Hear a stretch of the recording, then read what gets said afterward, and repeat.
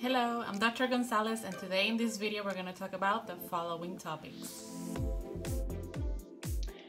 The brain is a complex three-dimensional structure that performs a lot of functions just like an organic computer. And the brain consists of approximately 20 billion neurons. And that's a lot. So the brain has several parts, including the cerebrum, which is with this big structure that you can see here. It has the encephalon, where the thalamus is located, and the hypothalamus. In terms of the cerebrum, it's the area that processes conscious thoughts, intellectual functions. It's the area for memory storage and processing, and it's the area for conscious and subconscious regulation of the skeletal muscle contractions. Meanwhile, the encephalon, which is the second area I just mentioned, where the thalamus is, this is a relay and processing center for sensory information. Meanwhile, your hypothalamus is the centers controlling emotions, autonomic functions, and hormone production. Then we have the mesencephalon, where the midbrain is located. Midbrain is not visualized from this view, but the midbrain is for processing of visual and auditory data, generating reflexive somatic motor responses, and maintaining consciousness. Then the pons, which is inferior to the midbrain, it's the area for relay sensory information to the cerebellum, which is this structure right here, and the thalamus, which is superior to the midbrain. And it's also the area for subconscious, somatic, and visceral motor centers. And last but not least, we have the medulla oblongata, which is the area for relay sensory information to the thalamus and other portions of the brainstem. It's also the area for autonomic centers that regulate visceral function, like your cardiovascular, respiratory, and digestive system activities. The cerebrum has these two cerebral hemispheres, left and right. So in this superior view, imagine this is a superior view, left and right brain hemispheres. The two hemispheres are separated by a longitudinal fissure, which is the space you're seeing right there. And the hemispheres consist of lobes, and it also consists of central sulcus, lateral sulcus, and the different lobes.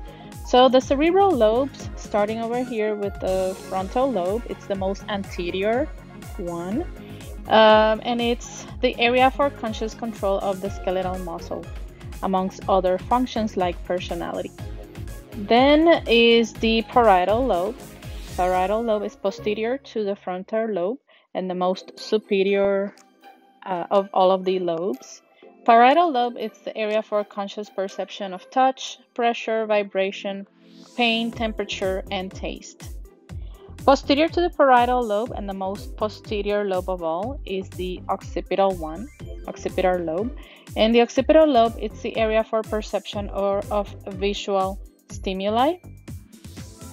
And then we got the temporal lobe. Temporal lobe is the lateral one, and it's the area for conscious perception of auditory and olfactory stimuli, and it's going to be also proximal to the insula. The insula, it's going to be deep to the temporal lobe. So in order to see the insula, you would kind of have to separate the frontal lobe from the temporal lobe, which is what I'm trying to resemble here in this picture. As you can see, all of the lobes and parts of your brain have a different function. So we're going to get started here at the frontal lobe.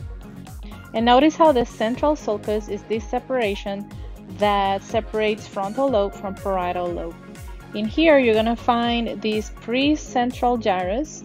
The precentral gyrus is anterior to the central sulcus, and it's the area where the neurons direct voluntary movements by controlling somatic motor neurons in the brainstem and spinal cord, and it consists of the primary motor cortex, thus the PMC that you see in here, and pyramidal cells. Posterior to the central sulcus, we have the parietal lobe, and thus this post-central gyrus. This post-central gyrus consists of the primary somatosensory cortex, and it's posterior to the central sulcus, like I mentioned before, and the neurons receive somatic sensory information for touch, pressure, pain, taste, and are associated with the visual cortex, auditory cortex, olfactory cortex, and gustatory cortex. The cerebrum also has other association areas. These areas are associated with integrating and understanding sensory or motor information. For example, there is the somatosensory association area, in this area right here, that allows for understanding of size, form, and texture.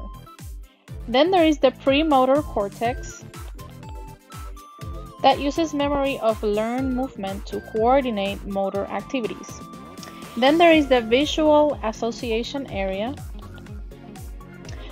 that visually recognizes and interprets objects. And then there's the auditory association area that recognizes sound.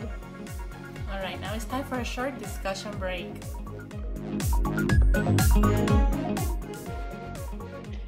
Now, speech involves two things. One is the formation in the mind of thoughts to be expressed and the choice of words, and two, motor control of vocalization and the act of vocalization. So it needs the formation of word, thought, and choice of words, and this is going to happen, for example, thanks to Wernicke's area and Broca's area that controls the motor coordination required for speech. So in other words, the specialized language areas in the brain is going to be Wernicke's area, which once again it's the analytical area, and it also plays a role in personality, by the way. And the speech center, which is Broca's area, which is for speech production. It regulates breathing patterns for speech, and it gives you the formation, right, or speech creation or production. It is also true that we have something that we call hemispheric lateralization, which means that each brain hemisphere has a specific task for a specific situation. For example, the left hemisphere is typically the area for the speech center, writing, language, and mathematics. Meanwhile, the right hemisphere is the area for analysis by touch and spatial visualization.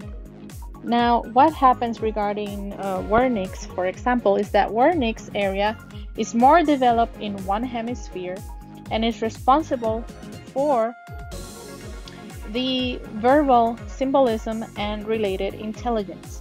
So 95%, right, from 90 to 95% of the population has a left dominant hemisphere, and Wernicke area can be as much as 50% larger in the dominant hemisphere.